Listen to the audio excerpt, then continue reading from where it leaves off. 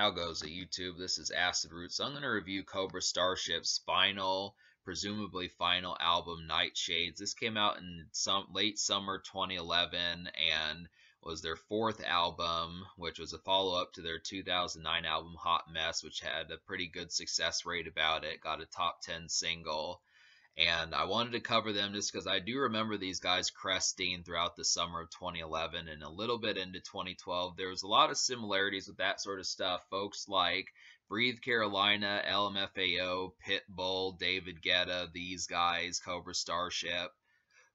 There was just a lot of stuff that I remember from the summer of 2011, and there was one particular song called You Make Me Feel that was a pretty large highlight that got played quite a bit. And I kind of wonder what happened to these guys because I remember the song, I thought about it recently, and I said, well, what happened to Cobra Starship? Well, apparently they were going to do another album or something like that, but they decided not to. They canceled their band in 2015, and then they dropped like a couple of singles here and there, but they haven't really had any desire to put out an album. But I definitely remember the fury of like the summer of 2011, just with the kind of EDM and dance pop and electronic type feel that so many songs had, like Party Rock Anthem, this song You Make Me Feel, and like songs that David Guetta had and that type of stuff. There's just a lot of that sort of stuff going on, and I feel like this particular album, Nightshades, is like a hair or two, a shade or two less emphasized as much as like if you're looking for a true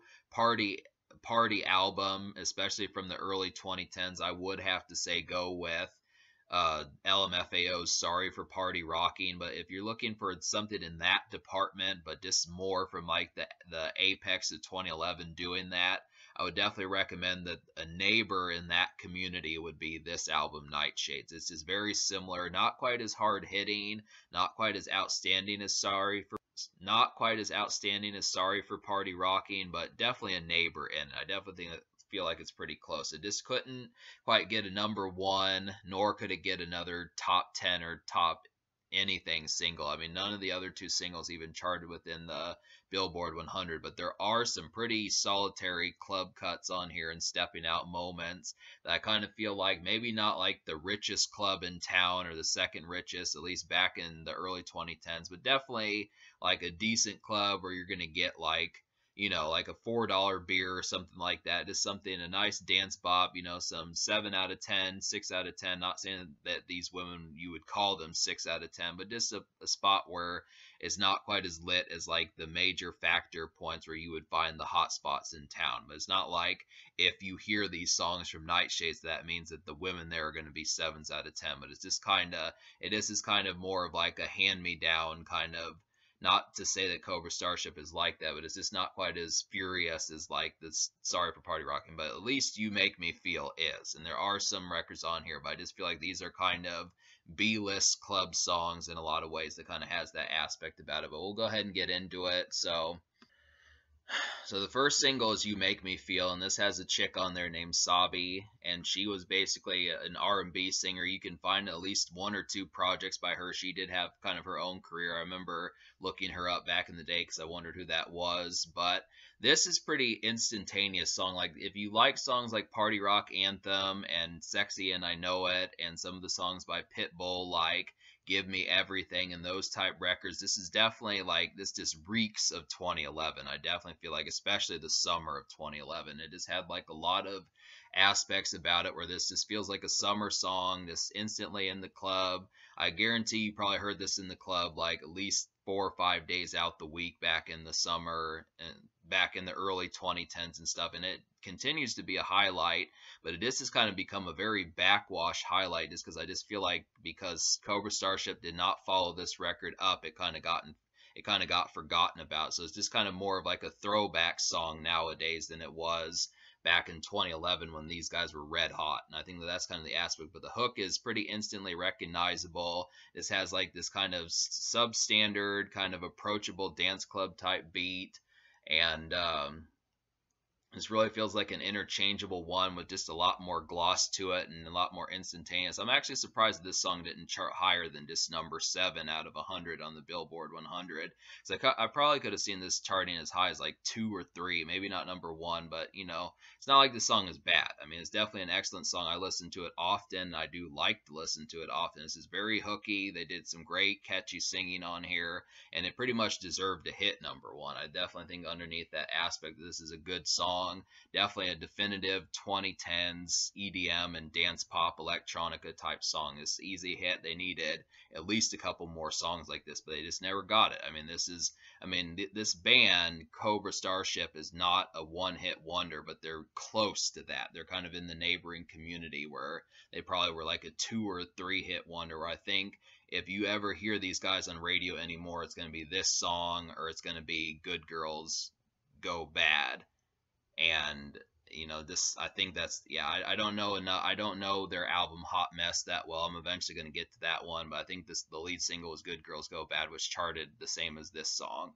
But the second single is Middle Finger, and this has Mac Miller on there. Nice touch. Definitely like the kind of rockish kind of feel in the verses. You get Mac Miller's rapping with like the Gabe Saporta. I want to say that's how you say his name. Yeah, Gabe Saporta had the singing on the song, and him and Mac Miller have some really good chemistry. It's just a nice kind of ramp you up, easy kind of stadium kind of song. I definitely feel like this one's not so much in a dance club or a nightclub or something like that, but it does kind of have like an outdoorsy kind of feel, a place where you might be at like a campfire, just something like that, maybe a football game, baseball game, something like that, a kind of stadium type number. I definitely kind of feel like that aspect has a nice touch towards it. So I definitely would have to say pretty approachable song, and I do kind of like the aspect behind it as far as like trying to talk about like, I mean, it's not nearly as catchy as You Make Me Feel, but it is a decent follow-up. I don't really think I would be able to hear this song on the radio that much. It's kind of like a C plus list, B minus list single, but I do feel like at least in some settings, if you've been like, if they're like some place where you're going to be at like sports games and you're there for like more than 4 or 5 hours, it might be an eventual one. But even then, I severely doubt, because these guys are so relics at this age from the early 2010s, and that's 13 years ago now. I just don't know if we would even pick up on like the singles that are not like top 15 or something like that. So that's this kind of thing, but it is a good song. Credit to Mac Miller, he did a great job on there too. And the third single is One Night, and this had less success than Middle Finger, so this is kind of the reason why they didn't reach the popularity. I'm kind of surprised that One Night didn't get more chartability, because it's very similar to You Make Me Feel, just not quite as catchy. It's the same kind of light dance club, LMFAO style type music that You Make Me Feel was. It just does not have the instantly good hook that You Make Me Feel does. It's just not as catchy. I mean, it does have some of that kind of electro pop feel towards it, but yeah, it's kind of disappointing that like this single did not chart higher One Night, because I really feel like it had the same emphasis. I think maybe if One Night had been the second single, it probably would have hit like maybe 50 or 60 on the Billboard 100 or something. But sometimes, people really, when they like a song, they don't give you many chances to follow it up. So if it takes you until like the fourth single to get as good a single as the first single, it just doesn't work. And it's not like I feel like Middle Finger was bad, but I think people were looking for like a sequel to You Make Me Feel that was kind of in the same dance club, same night that you're hearing that song, and the same emphasis of doing it. And I really feel like One Night is that song. It's just not quite as catchy, where I feel like You Make Me Feel is probably like the pitch of the night, but One Night is kind of either the energy is kind of starting to wear down, or it hasn't quite picked up yet. And I kind of feel like that's the context, or it just doesn't have the sheer kind of overall bite that You Make Me Feel does. And I think I blame that also on the fact that Sabi was not on the song. She did a really outstanding hook, but it's serviceable. I mean, that's the thing. I do think if I were to hear this song, I'm not going to complain about hearing it. I definitely would say me hearing it at a bar or a dance club or something like that. It's a danceable song. It's a serviceable song. It's a quality song, but it's just, unfortunately, it didn't quite have like the overall catchiness. And I don't, and even then, I don't even like saying that it didn't have the catchiness because I felt like it did, but I can see how it like folks didn't quite feel like it had the bite. It just you look at the la la la stuff that Sabi did on "You Make Me Feel" and that type of stuff. It just felt like, and it's I don't know. It's just kind of it's disappointing that that sort of aspect didn't reach that point because I think Cobra Starship really delivered some quality dance club music, and that's kind of the thing about it. They were a different vein from LMFAO, and it felt like they probably would have delivered some more stuff. I know they could have gotten more hits, which is just too bad, but that's kind of the concept. So the rest of the album has some highlights on here. I'll go ahead and talk about some of these. Like, I feel like "Don't Blame the World, It's the DJ's Fault" has a similar kind of if I said that "One Night" was a shade or two less than "You Make Me Feel," I feel like "Don't Blame the World, It's the DJ's Fault" is another shade or two less than that, where this is not even a single, or just these are just interchangeable club songs if you're just looking for like, especially if you're just getting like intermittent or kind of intermediate DJs and that type of stuff. They're just looking for some bops to kind of have to kind of get through the night when you're running out of like A-list singles and stuff that's relevant. I definitely feel like some of these are kind of interchangeable to kind of get through the night where they're not quite as furious as "You Make Me Feel" or the second best song "One Night," but they do have some good quality on here. I feel like "Don't Blame the World, It's the DJ's Fault" is falls in that loop. And then also "Schwick" is another one that does too. These are just kind of like C list, C minus list dance club songs, but hey, I'll take those. I'm not complaining. I'm not going to say, oh, this is a 70% club song, so fuck that. I'm not going to say fuck a 70% club song. I don't really care. I'll take a 70% club song, and I'll probably take a 50% club song, a 50% quality club song. I would say even like if it's only halfway decent, I'd probably say for the most part, that's just kind of the stuff about it. Now, I know you can say on here that there are some songs that don't make the cut, but I do feel like some of these club songs that they have are pretty, even if they don't have like the sheer fury of "You Make Me Feel" or the singles. I do feel like it's like, hey, these are some extra bops to kind of have just for a stepping out kind of thing. And it's just too bad we don't hear more of these. I would at least like to hear some of the singles at like some dance clubs and stuff. That'd be pretty dope. Um, but some other ones, like apart from those two singles, there's also "Fucked in Love" that kind of reminds me of like a Breathe Carolina song. This is like the only real electronica one full blown. I mean, the other ones were kind of EDM mixed with electronica, but "Fucked in Love" is like the main one that has like the pure electronica type feel towards it. So that's obviously a nice one.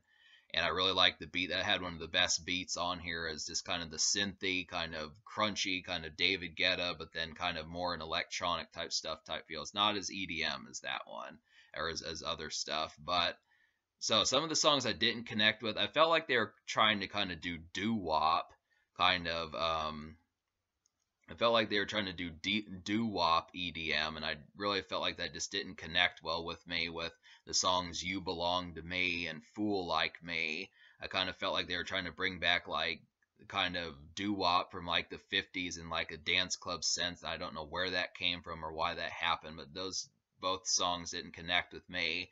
Anything for Love, I didn't really agree with the topic. I mean, I'm not someone who's going to say I'd do anything for love, and I just wasn't really appreciating like the kind of 80s. I mean, I do like 80s new wave, but I don't know. Anything for Love stuck out like a sore thumb in kind of a bad way, and "Fucked in Love" kind of stuck out like that just in terms of electronic, but the new wave type sound for Anything for Love was just kind of odd, and I just wasn't vibing with that one. And then "Disaster Boy" was kind of this duet, kind of club oriented song. I think it was just aiming for some of the stuff that LMFAO kind of did, or you'd get like these chicks in there that would kind of sing that are not really so much celebrities, but just kind of have like some extra singing on there to provide a woman's angle from like the male point of view. They were just trying to provide a female angle, or trying to add a female foil to the male point of view and stuff. And I don't know, it wasn't a very effective job of doing that. But me liking 6 out of 10, I'll go ahead and list the 6 songs if I haven't already. So the 6 songs I recommend to you out of 10 would be "Don't Blame the World, It's the DJ's Fault," "Fucked in Love," "Schwick," "Middle Finger," One Night and You Make Me Feel. And that's kind of the concept about it. I definitely feel like all the kind of C list, B minus list club cuts work as like an extra night if you're just looking for way more club cuts, but just they completely lack the bite of You Make Me Feel, and somewhat to a lesser degree of One Night. But it's just, hey, you're getting club cuts, you're getting some stuff to step out to, so it's not too big a concept to complain about. But if you're just looking for AAA quality and you really want like a true definitive stepping out night, it's not quite there, but it does have like the haphazard energy attached to it. So me liking 6 out of 10 on here, you would think it's going to get a solid 6 out of 10, but I'm going to give it a 6.75. I'm going to almost give this, well, actually, I'm going to give this album a 7 out of 10 just because I like the quality on here. Really had some magical moments, but the concept behind it was it just really could not get another single. And it tried, but I just feel like the emphasis, I don't know how they got the fury of something as good as You Make Me Feel and then could not get, they should have totally put like another chick on there. They basically, like, One Night is basically just You Make Me Feel without the sobby singer on there, the sobby chick that was on that song. And for some reason, them doing it by themselves just did not have the bite of You Make Me Feel. And I think that that's kind of the concept. Was One Night was very close to attempting it, but it just could not quite pull off the dynamite catchiness of the first single. That's just the whole concept. But at least the third single, One Night, attempts it, but for some reason it just didn't quite have the bite. That's really too bad because I think that had to do with why they just fell off, is because they realized that all these years removed that they were probably not going to be able to get another single every 3 years or 4 years or something just to have the rest of the album bomb, which is really too bad. But so I give this album a 7. I do like all of the singles, and I do like the stock amount of dance club I do like the stock amount of dance club cuts on here, so I'm definitely appreciative of that. The social score I will give like a 7 also, because there are some highlights on here. It's more than enough considering that this is a short 10-song album. I give that credit, the fact that it did it so well.